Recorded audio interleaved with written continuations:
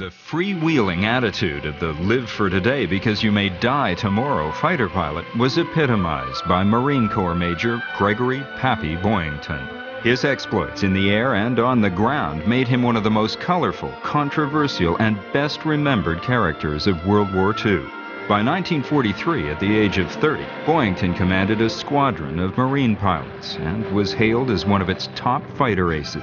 In the skies over the Pacific, Boyington's pilots tangled with Japanese aviators in a deadly duel to the death. It was man against man, machine against machine. But victory did not belong to the pilot with the most horsepower. It went to the man with the most talent and the most luck. Major Gregory Boyington and his squadron fit the mold of guts and determination.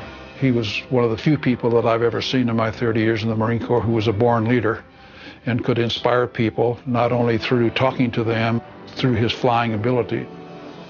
There wasn't a man in that squadron that wouldn't lay down his life for Pappy Boyington. He was a complete, total 100% maverick. Boyington's autobiography, published in 1958, painted a picture of his squadron as a group of hard-drinking, hard-flying, and hard-fighting Marines more intent on battling their own superior officers than Japanese pilots. A successful 1970s television series on which Boyington served as a consultant went even further, creating an indelible image of his pilots as a collection of screwballs one step away from court-martial. Have the members of this celebrated combat flying squadron been misrepresented by the media and even by their own commander? Or is there some truth behind their brawling, larger-than-life legend? By 1943, the battle for control of the South Pacific was proving to be a difficult, bloody campaign. The battles of Coral Sea, Midway, and Guadalcanal had shown the Japanese to be tenacious, skilled fighters. Additional bases had been established or were in the process of being established in the New Georgia group, especially Munda and Vella La Vella. And that was part of a stepping stone procedure aimed at putting land-based tactical air power within range of Rabaul, which was the major Japanese naval air complex on New Britain, the largest such Japanese facility in that part of the Pacific. Nicknamed Fortress Rabaul by American flyers, the chain of islands was defended by anti-aircraft guns and large numbers of highly skilled fighter pilots of the Japanese Navy. Additional Marine fighter pilots were needed to escort American bombers on their hazardous missions to destroy Rabaul. A stout, headstrong 30-year-old major named Gregory Boyington arrived at Espiritu Santo Island on August 14, 1943. He took command of a newly formed Marine fighter squadron. He had a tremendous background and started training us, and his methods were effective and very favorable. On the Marine Corps rollbook, Boyington's new command was designated Fighting Squadron VMF 214. V for heavier than aircraft, M for Marine Corps, and F for fighters. Their aircraft, the Vought F-4U Corsair, was a sturdy powerhouse of a fighter plane well suited to go up against the famous Japanese Zero. This deadly aerial contest of Marine Corsairs against Japanese Zeros combined to create an unusual and lethal kind of rivalry that the self-confident young American pilots were more than up for. Most of Boyington's men had at least a few years of college, and several were graduates of major universities such as Notre Dame and Princeton. The day after Pearl Harbor, I, with hundreds of thousands of other young men, left college campuses and went into the military because we thought that the country was in grave danger, which of course it was. The Marines and the press knew that the Americans back home needed heroes, and nothing creates heroes like competition. Major Gregory Boyington was the type who would fight at the drop of a hat, in the air or on the ground. If America was going to win the war, they were going to need men like Boyington, no matter how hard-nosed or undisciplined. Gregory Boyington was born in Coeur d'Alene, Idaho in 1912 to Charles Boyington, a dentist, and Grace Gregory. Within 2 years, his parents were divorced, and Grace took young Gregory with her to Spokane, Washington. The pair moved in with Grace's boyfriend, Ellsworth Hollenbeck. The common-law family soon resettled in the lumber town of St. Mary's, Idaho in 1917. Growing up as Gregory Hollenbeck, Grace's son developed a pugnacious love of fighting, often challenging other boys to fights he couldn't possibly win. During the 1920s, aviation captured the imagination of many young Americans. Successful World War I pilots like Eddie Rickenbacker became heroes to millions of boys. Daredevil barnstormers thrilled audiences across the country with their aerial stunts and daring. It just seemed to be a lot of romance connected with the helmet and goggles and flying, the scarf around your neck. In 1919, barnstorming pilot Clyde Pangborn performed for awestruck crowds in St. Mary's. 6-year-old Gregory got a ride in Pangborn's plane and was instantly captivated. By the time he graduated high school in Tacoma, Washington in 1930, he was known as a top wrestler, but quiet and studious. One day, after entering the University of Washington in Seattle, Gregory came across the Boeing Aircraft Company's new Marine Corps fighter, testing its engine along the Duwamish River. He saw this beautiful Marine Corps fighter and decided that it was something that he wanted to try to pursue. The chance encounter with Boeing's Marine fighter steered Gregory into getting his degree in aeronautical engineering. While in Seattle, he met a local high school girl, 18-year-old Helene Clark. They were introduced and had some kind of a whirlwind romance, and they got married as soon as Boynton finished his college degree. He soon found himself the father of a son, Gregory Jr., and took a steady but unfulfilling job with the Boeing Aircraft Company as a draftsman. Gregory Hollenbeck would fight an uphill struggle to achieve his dream of becoming an aviator, only to see those dreams jeopardized by his self-destructive behavior. In 1935, during the hard times of the Depression, young draftsman Gregory Hollenbeck still longed for a life of high-flying aerial adventure. That same year, Congress passed the Aviation Cadet Act, which funded the training of 1,000 military pilots. Hollenbeck seized on this opportunity to fulfill his dream of flying, only to learn that he had to be a bachelor to be accepted. But this temporary roadblock would lead him to a fortuitous discovery. In the process of getting his birth certificate, he realized that his real name as Greg Boynton was unknown to anybody as far as whether or not he was married. From that point, Gregory Hollenbeck became Gregory Boynton. He was accepted as a Marine aviation cadet in January of 1936 and left his wife and son in Seattle to attend Naval Aviation Flight School in Pensacola, Florida. He was 23 years old. A slow learner, he failed 9 flight checks and often had to defend himself in front of a review board to continue with his training. But he proved to be an instinctive and aggressive pilot. As he went through the program, he got better and better. Because of his wrestling background, he had the ability to squeeze muscles and withstand higher gravity forces in the plane than some average pilots could. Boynton graduated as part of Marine Aviation Class 88C in September of 1937 and eventually stayed on at Pensacola as an instructor. He countered the tedium of flight training by hanging out at the officers' club bar. Though alcohol didn't appeal to him in high school or college, at Pensacola he told his fellow pilots, "I don't know why I stayed away from this stuff for so long, because it was made for me." And Lieutenant Gregory Boynton turned out to be a mean drunk. He'd pick out the biggest and ugliest looking person he could find and say, "Let's wrestle." He'd spring at you and just come on like a wild panther or lion. Boynton also began to display a growing disrespect for authority. After being assigned to Marine Squadron 1 at Quantico, Virginia, he and another pilot staged an impromptu mock dogfight over the base. Boyington's tank ran dry. He was unable to get back around, couldn't get the engine started, and had to make what's called a dead stick landing on the only flat, safe terrain that he could find. This turned out to be the rifle range. Meanwhile, Boyington was paying to keep his family off base. Now, with 3 children hidden from the military, he watched as his expenses grew far beyond his means.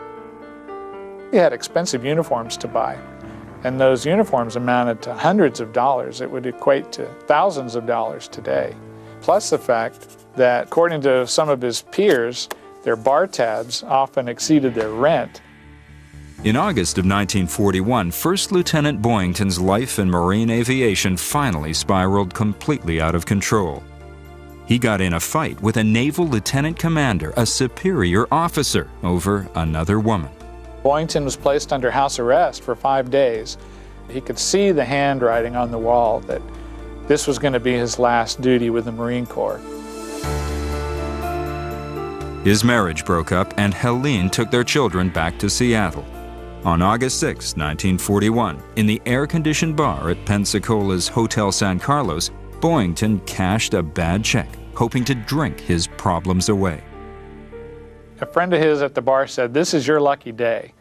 There's a man upstairs who's recruiting pilots to go over and fight for Chiang." In the 1930s, Chinese leader Chiang Kai-shek was trying to combat invading Japanese. Manchuria had been overrun in 1931, and the rest of China was being quickly and brutally taken over by Japanese troops. To combat Japanese aggression, influential warlord Chiang and the U.S. government covertly recruited U.S. military pilots to fly as mercenaries in a new fighter outfit called the American Volunteer Group, later known as the Flying Tigers.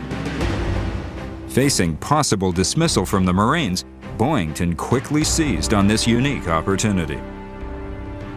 Because of his reputation and problems, the Marine Corps was almost as willing to let him go as Boyington was to resign and put his problems behind. In September 1941, Boyington found that he had the kind of right stuff the Chinese nationalist government was looking for. The 300 pilots and ground crew members of the Flying Tigers were organized and led by a no-nonsense former American Army Air Corps officer, Claire Chennault. They were going to be paid nearly 3 times the amount that they were currently receiving as military pilots. The fact that they would be paid a bonus of $500 for every Japanese plane that was destroyed, this was going to be big money. The pilots of the Flying Tigers flew the Curtiss P-40 Tomahawk, a sturdy, although not highly maneuverable, single-seat fighter. Boyington instinctively handled the controls of the P-40 well, gaining the respect of his peers in the air. But on the ground, he began alienating many of his fellow Flying Tigers with his drinking and wild behavior. He could get drunk on 2 drinks. Poppy would come up to me, and he would lean forward at about 30 degrees and put his fist in my mouth and say, "Give me one good reason why I shouldn't bust your teeth in."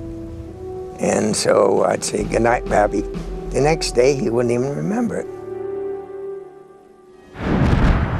After the devastating Japanese surprise attack on Pearl Harbor, December 7th of 1941, Chennault unleashed his pilots on the Japanese in China. Boyington was frustrated almost from the beginning by the fact that a lot of the other pilots quickly racked up victories and got big amounts of bonus money. On February 6, 1942, Boyington's personal combat drought ended. Boyington and 5 other pilots of the Flying Tigers' Adam and Eve 1st Squadron attacked 35 Japanese Ki-27 Nates. They shot down 15 of them, with Boyington accounting for 2 downed Japanese planes himself, his first aerial victories in combat. In his next major fight, Boyington was part of a group who destroyed 15 Japanese planes, but all were on the ground, not facing the enemy in air-to-air combat. Boyington was one of the 4 shooters. The credit was divided equally amongst all 10 of the pilots who had taken part in the raid. He had seen that bonus money dwindle down to just $750. Boyington felt cheated out of money for 4 victories that he sorely needed to take care of his huge debts back in the United States. Those 4 planes destroyed on the ground would later become part of Boyington's own self-perpetuating legend. He was a hell of a good pilot. He was fearless. He'd tackle anything. His only problem was a drinking problem, and that kind of messed his mind up. Angered over a perceived loss of more than $1,100, Boyington let his resentment build to the boiling point. In April of 1942, Chenault began talking about merging his pilots into established U.S. Army Air Force units. Boyington had joined the Flying Tigers with the idea that he would be able to return to the Marine Corps if the Flying Tigers were ever disbanded. With no interest in flying for the Army Air Force, Boyington quit the Tigers. What little money Boyington made in China, he spent getting back to the United States. Once back in the States, Gregory Boyington set to work to try to redeem his sullied image with the Marine Corps. In July of 1942, 29-year-old, seasoned, former Flying Tiger pilot Gregory Boyington disembarked the ship SS Brazil in New York City and promptly proceeded to Washington, D.C. He applied for reinstatement as an aviator in the Marine Corps. It took more than 4 months, but he finally talked his way into a major's commission. He started to talk about the fact that he had 6 victories as a Flying Tiger. 2 victories were aerial, 4 victories that he thought he should have been paid for on the ground. So he established himself early on by embellishing the facts as an ace, wherein the U.S. Naval Services have never recognized aircraft destroyed on the ground as part of a pilot's cumulative record. By late January 1943, U.S. forces were pushing their way north through the Solomon Islands. Guadalcanal fell to Navy guns and Marine rifle companies. Boyington was ordered to the Solomons area to serve the first of 3 6-week tours required of all Marine fighter pilots. At the end of the first combat tour, Boyington was relieved of his command by the air group commander, and their personalities also clashed. It was, again, one of those authority figures that Boyington just seemed to take offense to. But Admiral Bull Halsey, the commander of American forces in the Solomon Islands, was in dire need of more fighter plane squadrons. Through back channels, a new Marine fighter squadron was quickly assembled and Boyington was given command. The ad hoc outfit would eventually fight its way from the Russell Islands to Vella La Vella and Bougainville. His men were immediately taken with their unorthodox and tough-minded commander. He just seemed to have a will to win in everything, on the ground, fighting, arguing, or in the air with an airplane. It soon became apparent to us, too, that he was not popular with the other senior officers. And this tended to make us gel around him more because he turned more to us than he did to his peers. Of the first 29 pilots in Boyington's squadron, almost all of them had at least some college in their background. Paul Moon Mullen was a graduate of Notre Dame. Bruce Matheson enlisted after 1 year at the University of Illinois. This was, interestingly enough, one of the most qualified and highly capable squadrons just based on their level of experience, even though it hadn't been with that collective unit. Pilots Bill Heyer, Don Moore, and Chris McGee had started out with the Royal Canadian Air Force. Chris McGee was nicknamed Wild Man because on one of their early missions, he carried a grenade with him. And when they were attacking a barge or a small ship down in a cove, he had his canopy open and he pulled the pin on this grenade, chucked it out of the cockpit, and it went off right over the target.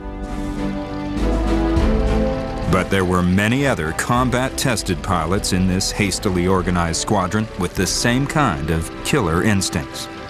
Mo Fisher, Bob McClurg, Bill Case, all of these guys were aces. There were 9 aces altogether, plus several others who managed to get not quite enough victories to become aces, but still the pilot set an incredible record. Having created this squadron from back-channel methods, the outfit decided that they wanted to have their own name. They've tested several. Boyington's Bastards was one that failed to make the cut. But when they came to Black Sheep, it was widely accepted. Taking it a step further, the new Black Sheep designed their official insignia with a black bar cutting diagonally across the shield. And so they were able to use that symbol for illegitimacy in their squadron logo. The name they came up with, the Black Sheep, with a forlorn-looking little lamb on the patch, was more appropriate to Boyington's reputation in the Marine Corps and also to the way that the squadron was formed. At the age of 30, Boyington was almost 10 years older than most of the pilots serving in his command. When you're 21, looking at 32 and 33-year-old people, they're old folks. One of the correspondents started using the reference to Pappy in the media, and so before too long, he became Pappy Boyington. Reveling in their new nickname, the Black Sheep met the pilots of the Japanese Imperial Navy head-on. On September 16, 1943, in the air over the heavily defended island of Balale, Boyington's 20 planes of the Black Sheep were providing air cover for 70 American and New Zealand dive bombers. The Black Sheep, when they were fighting in and around Rabaul, their primary opponents were the Zero fighter pilots from the 201st, the 204th, and the 253 Kokutai, or air groups. Of the 3 main units there, the toughest was the 253rd Kokutai. The Japanese naval carrier pilots had been fighting in the South Pacific since early 1942, almost a year longer than any of the Black Sheep. In the crowded skies over the island of Balale, these Japanese veterans proved to be deadly adversaries. About 20 or 30 Japs jumped us, and it started a dogfight. It spread all over the sky, and maybe 10 miles by 10 miles. I was in the middle of the Japanese Air Force. There must have been 12 or 14 Zeros. I was right in the middle of them. I was chasing one Zero down at about 1,500 feet. He rolled over on his back and pulled a split ass right underneath me. My airplane wouldn't have done it. In their first fight as a squadron, the Black Sheep racked up 11 victories and 8 probables, 5 of which were all-out victories scored by the steely-eyed Boyington. He took a group of disparate pilots who mostly did not know each other, had probably never flown together before, and in a matter of just a very few weeks turned them into an extremely potent and effective fighting organization. But back at the Black Sheep's new Russell Island airfield, Boyington paid little attention to the paperwork and administrative details necessary to running a fighter squadron. First Lieutenant Frank Walton, a former Los Angeles police officer, was brought in as the unit's intelligence, administrative, and unofficial press officer. Walton, in essence, ran the squadron every place but in the air. He kept it together. He saw to things. He did all the things that other squadrons had adjutants and so forth to do. Walton, secondarily, and possibly even more importantly, was the one who sort of rode herd on Boyington and tried to keep him from drinking too much, and did a remarkable job of it, because somehow Boyington was sort of like a liquor magnet. If there was liquor around, he found it. Sometimes when he took off in the morning, he just staggered out to an airplane. But in the air, God, I'll tell you, it was something. Major Gregory Boyington and his Black Sheep raised the stakes during the air war in the South Pacific and became some of the most deadly fighter pilots in Marine Corps history. By mid-September of 1943, Major Gregory "Pappy" Boyington and the pilots of his Black Sheep Squadron had an impressive string of victories over the Japanese naval pilots in the South Pacific. With his 5 recent confirmed victories during the air battle over Balale and his 6 claimed victories with the Flying Tigers, Boyington was now considered a top ace. The independent-minded Boyington had definite and innovative ideas on how U.S. military aviation needed to best fight the Japanese. He pioneered the idea of fighter sweeps, designed to lure the enemy into aerial combat. The fighter sweeps, unlike the bomber escorts, were purely air-to-air, designed from the very, very start to find their fighters and shoot them down. 21-year-old Lieutenant John Bolt took Boyington's independent and aggressive fighting style very much to heart, single-handedly destroying a number of Japanese troop barges in the harbor at Bougainville. He later received a commendation from Admiral Halsey for that mission. Boyington had a knack of surrounding himself with the pilots that he liked the way they flew. And if you weren't aggressive, you didn't fly with Pappy Boyington. But the kind of spectacular success Boyington and his pilots achieved in the air battles over the South Pacific did not come without a price. The Black Sheep Squadron lost 10 pilots during the fall of '43. But Boyington himself seemed to be impervious to Japanese bullets. By December, Boyington was approaching the record of 26 aerial victories recently achieved by an old Pensacola friend. During the earlier campaign over the skies of Guadalcanal in the Pacific War, a pilot named Joe Foss in the Marine Corps had tied Eddie Rickenbacker's record of 26 aerial victories. Boyington had 14 as a Marine from his first combat tour, and then claimed that he had 6 victories as a Flying Tiger, and a few days before Christmas, downed 4 planes in one flight, which was another major accomplishment. So now he had 24.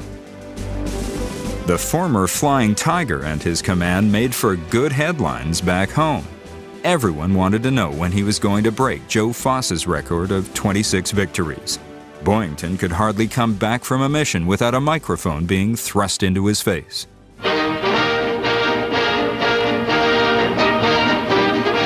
Major Gregory Boyington. In air battles, he shot down 25 Japs. And now, in a raid against Rabaul, the Marine Corps ace was going after that record of 26. Boyington was in really high spirits.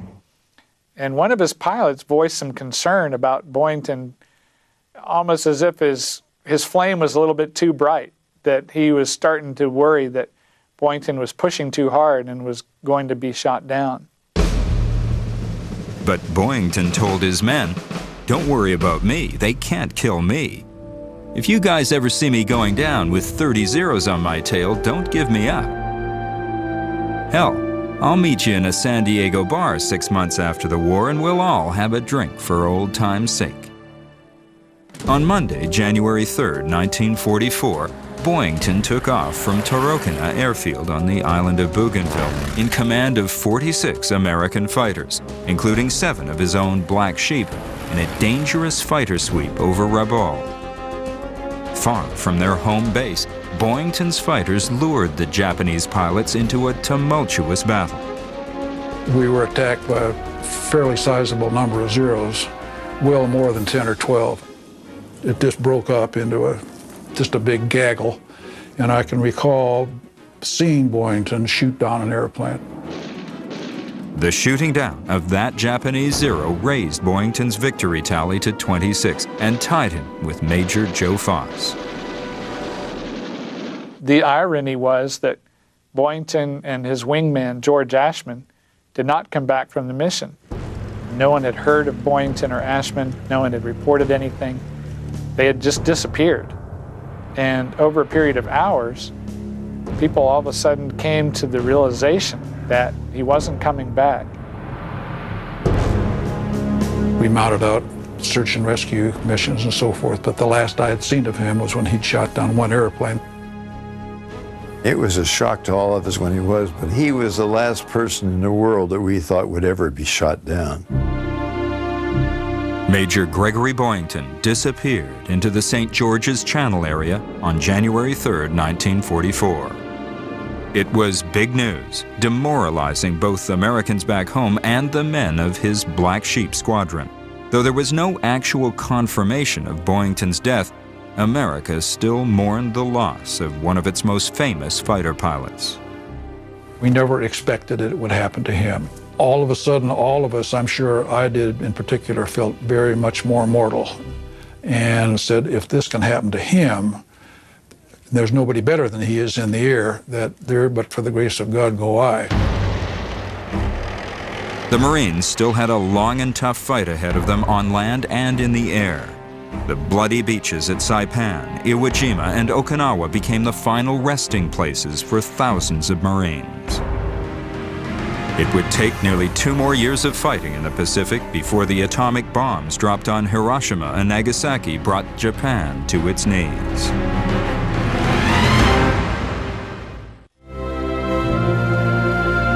On August 29, 1945, while American warships steamed into Tokyo Harbor, a swarm of U.S. Navy landing craft headed for Amore Island. The small island set inside Tokyo Bay was the location of a prisoner of war camp. As the landing craft approached the beach, scores of elated Allied prisoners of war swarmed out to greet their liberators. Among them was a grateful Marine Corps pilot, Major Gregory Boyington.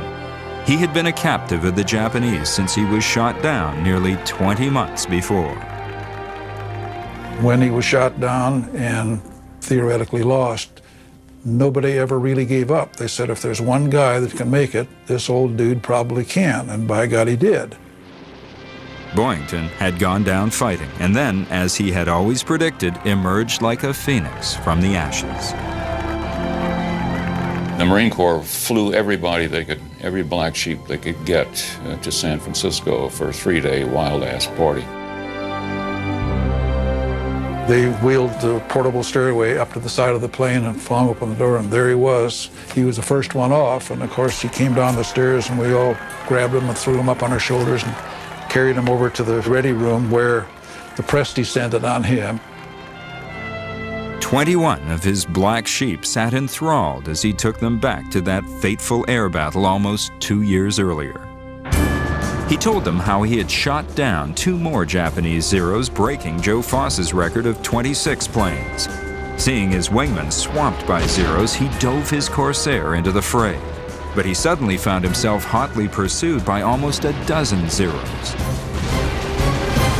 I was shot down between Rabaul and New Ireland, over the St. George Channel. At dusk, a submarine surfaced just alongside of me, and I thought, oh boy, here might be an American sub. Then I saw a tarpaulin stretched around a conning tower, and there on the side was painted a great big meatball. I says, uh-oh, Boyington, the jig's up. Now a POW, Boyington was transferred among several local Japanese prisons before finally being sent to the Japanese mainland. After reuniting with the Black Sheep, he was quickly overwhelmed with adulation, promoted to lieutenant colonel, and informed that in his absence he had been awarded the Medal of Honor. On Friday, October 5, 1945, he stood before President Harry Truman and received the medal along with 15 other Marine and Navy heroes, now proclaimed the Marine Corps' top ace. At 32, Boyington was on top of the world. But he quickly slid back into his old alcoholic ways. A Portland, Oregon newspaper reported Boyington assailing a war bond dinner crowd belligerently. He said, "I know what you want me to talk about. You want me to talk about how I shot him down. I was flat on my back at 40,000 feet. That's what you want, isn't it? I'm here to sell war bonds. Buy war bonds. Why? I don't know. Just buy them." Within a few months, the Marine Corps managed to find a reason to work him into an early retirement. Almost overnight, Boyington was forgotten. For the next 12 years, he hopped from one dead-end job to another. He was a professional wrestling referee, beer salesman, insurance salesman, and part-time commuter pilot. But many other members of Boyington's former squadron continued on in the service. An ace in the South Pacific, John Bolt stayed in the Marine Corps, shooting down 6 North Korean MiGs during the Korean War. I'm the only jet ace in the Marine Corps, and the only two-war ace, double ace, in naval aviation. I enjoyed the combat, liked it, just like hunting as far as I'm concerned. Bruce Matheson also stayed in the Marine Corps and retired a colonel. And I went to Vietnam, where I was the commanding officer of a Marine aircraft group, a helicopter group. And I flew several hundred missions there in a Huey gunship with the Huey Squadron. The Black Sheep's wild man, Chris McGee, traveled an entirely different road. McGee continued being colorful after the war, flew for the Israeli Air Force, and used to say that wouldn't Willie Messerschmitt turn over in his grave if he saw the Messerschmitt being used by the Israelis against the Arabs. Occasionally, Boyington still lived up to his own colorful reputation. In 1949, at an American Legion aeronautics dinner, he found himself helping out as a bartender when he ran into his old friend, fellow Marine ace and Medal of Honor winner, Joe Foss. I said, "Let's wrestle. I wanted to whip hell out of you." He reached around me and he put these knucks between my shoulder blades, and I just kicked off that wall, and we just plowed U.S. senators and dignitaries out of the way. Next morning, Boyington knocked on Foss's door, talking about what kind of fun they'd had the night before, and Foss just couldn't believe it. Boyington periodically made attempts at sobriety and went through 2 more failed marriages. In 1958, he wrote his memoirs, originally started years before, under the tutelage of his former administrative officer, Frank Walton. The book was published under the title, Ba Ba, Black Sheep. While he did take occasional liberties with the facts, such as perpetuating his inflated success with the Flying Tigers, his self-deprecating style made it a huge success.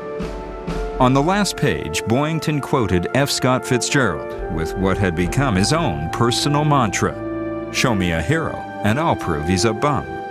The book eventually sold more than 100,000 copies. There was even talk of a major film set to star Robert Mitchum, but the project never made it to theater screens. Boyington once again found himself drifting back into obscurity. The drinking resumed, and his marriage failed, and he found himself struggling again for years and years. In 1976, the legend of Pappy Boyington and the Black Sheep Squadron was resurrected for a whole new generation with a 1-hour network television show based very loosely on Boyington's own book. Boyington served as the show's technical advisor, though he actually provided little in the way of correct historical advice. It was not lost on Greg that if I got this show on NBC, that it was going to be good for him. The last thing in the world he was going to do is say to me, "Hey, wait a minute, you got to do it this way or that way." Then he had his eye on the bigger prize, you know, get this thing on the air. However you think you can get it on the air, that's fine with me. Just don't put me in a dress. But the men who had served valiantly with him during the war initially took great offense to their depiction as screwballs and misfits awaiting court-martial. It portrayed all of us as just a bunch of bums. 2 things were factual about it. The squadron designation was 214, and the commanding officer was Greg Boyington. In the long run, we've done them a service, I think. They were heroes. I mean, that was a tough game they were in. I know it's hard to be portrayed as something other than what you really are, but my excuse is I'm in the entertainment business. The show started a new career for Boyington. He showed up on the air show circuit, where he sold and signed his books and charged for personal appearances. Yet, even in his late 60s, he occasionally went back to the bottle. At 68 years old, he was driving back to Fresno, and he got pulled over by 2 highway patrolmen, and he took them on, and they had to mace him. But even this hero, who once seemed to rise from the dead, was mortal. Living in Fresno, California in 1986, the 73-year-old Boyington was suddenly hospitalized with cancer. In January of 1988, Ned Corman and Fred Loesch, two former Black Sheep Squadron members, drove to Fresno to see their dying former commander. We walked in, and here's Pappy in his bed, and he's just horribly emaciated, just skin and bones. And I leaned over to him and said, Pappy, you get your butt out of here. You've been in tougher spots than this. And he says, well, Ned, he said, there are times when you get in a situation where the odds are completely against you and you can't do a damn thing about it. And I walked out of that room, and the tears were just, I couldn't stop crying. On January 11th, 1988, at the age of 75, Colonel Gregory Boyington passed away quietly in his sleep. He was buried with full military honors in Arlington National Cemetery. He certainly was an icon. I mean, he was an icon because, to begin with, you know, icons have to be larger than life, and Greg was. Icons have to have cool nicknames, and Greg did. You can't be an icon and be a pretender, you know, because you'll get busted. And Greg wasn't a pretender. VMF 214, the Black Sheep Squadron, was the first Marine aviation unit to receive a presidential citation. Under Major Gregory Boyington's leadership, the 54 members of the Black Sheep shot down 97 Japanese planes during the course of their service in the South Pacific. Few pilots have worn the globe and anchor of the United States Marine Corps with more honor than the men of the Marine Fighting Squadron 214 during their service in World War II.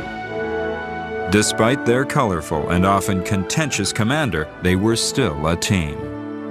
Their accomplishments flying those inexpensive, piston-driven Corsair fighters helped America decisively win the war in the Pacific. Out of the 54 in the 2 combat tours, we're getting down to a few. In fact, I wondered who's going to fly the last mission. I hope it's me.